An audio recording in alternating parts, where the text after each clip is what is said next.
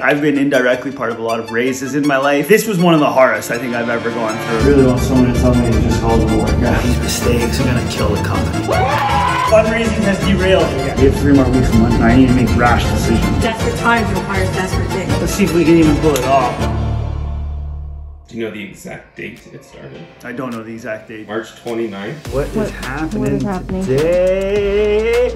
The idea was we needed $10 million to go out and bring in $1 million management team and really build the business from $10 million to $100 million of revenue. Should we do this deal on the public market or the private market? My goal is to prep both opportunities equally to make a strong decision whether we're pulling the trigger on one or the other. What do you got there? This is part of the term sheet. I forgot about this term sheet. I forgot that there was 3 term sheets. This means that I am ready to start really meeting with the investment banks. So term sheets, if we take the analogy of buying a house, it's when you submit an offer. When investors want to invest in you, they send you a term sheet. And then once you sign it, you're binded for the due diligence period. I could pretty much close a $10 million round at a 40. I think that's pretty fair for where we're at. And I think that's a really good area for the business to do to get us to what the next step is. I think I pretty much have my answer. My answer is go close a $10 million round. Went to New York City, met, and when I say met, that means I'm meeting investors. You can tell I'm in good vibes here. Like the raise is going well. We're 30 days into the raise and I've got this closed. I've met more investors than I can probably think of at this point in time, but the community is epic and we're ready to do this. Right now I'm speaking with 8 Capital, you guys, National, RBC.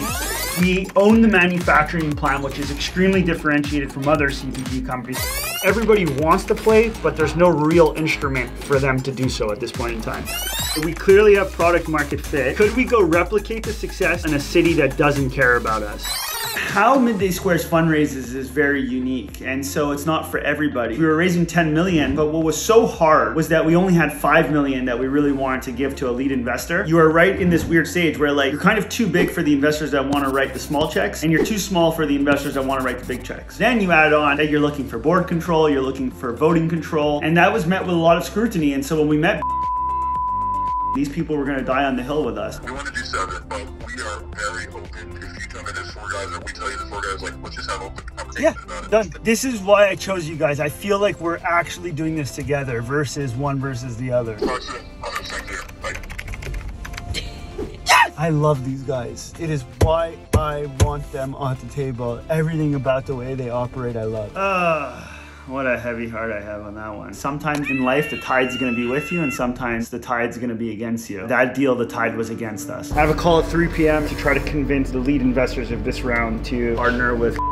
This was the beginning of the end of that deal. I'd love to understand who they are from your perspective and what they bring to the table. They are a pension fund. Their mandate is to position Quebec companies for global domination. In one way, shape, or form, in US, China, Europe, or Mexico, you will find footprint in pretty much everything. And I think with the long-term vision, like, they would be a really good partner based on what you told us. I don't see this not working. That's the truth.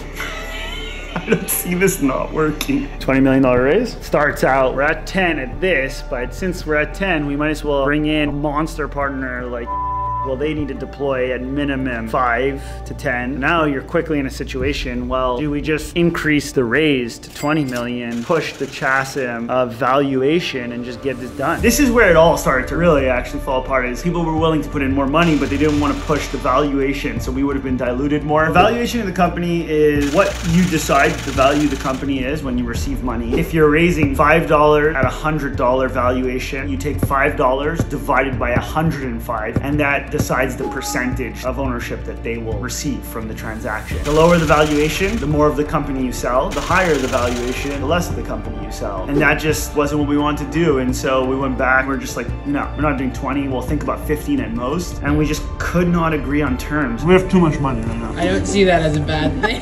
It's not great. I've never experienced this level of stress in my life. Never? At this level, never. It's 50-50. The anticipation is brutal. A lot of smart people around the table, and we came out with a green light. Let's go, man! How are you feeling during that time? Relief. Like you look at my face in that and it's like, that was it. It was closed. It was like the deal was done at that point in time. It's just never done. It's never done, the deal. We no longer have a viable term sheet to raise funds.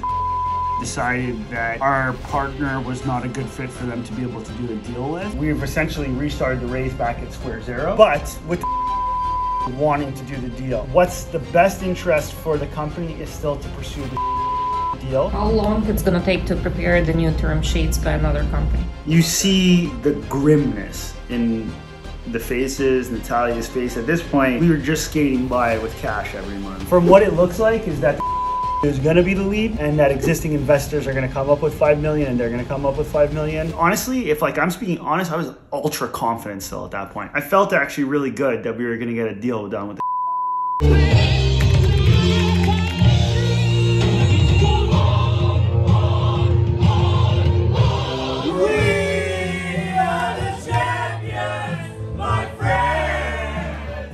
This day. Oh, I think this was the end, right? This was the end of that day. What's that?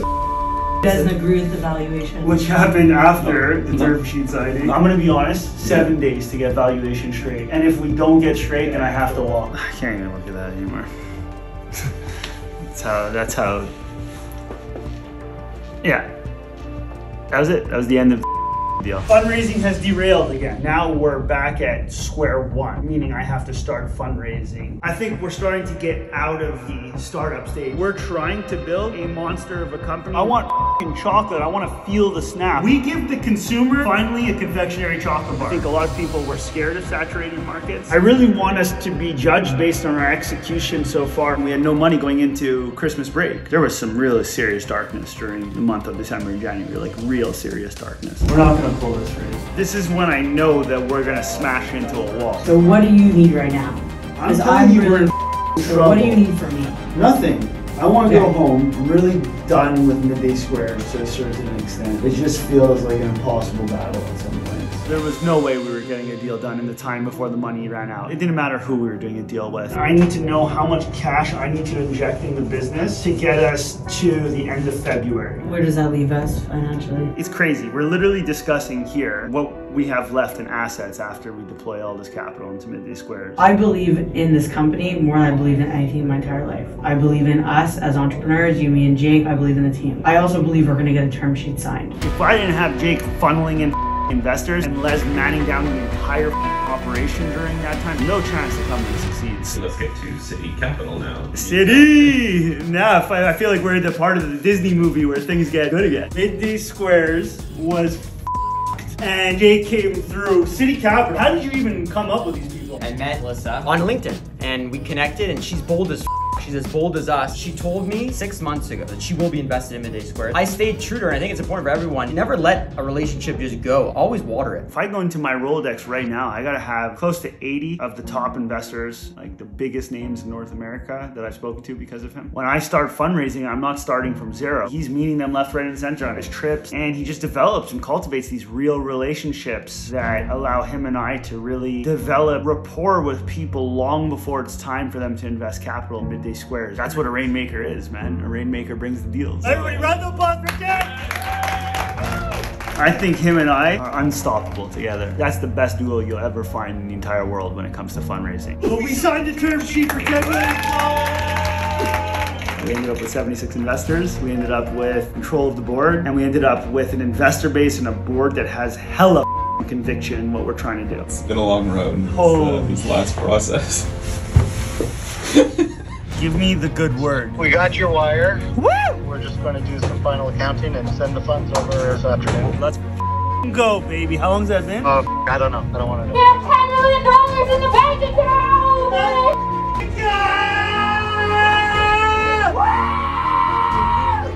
That feels good. 1 year, man. $10 million, 1 year. That's the road. That's the road to the big financing event is still in play. Grit, that's all I have to say.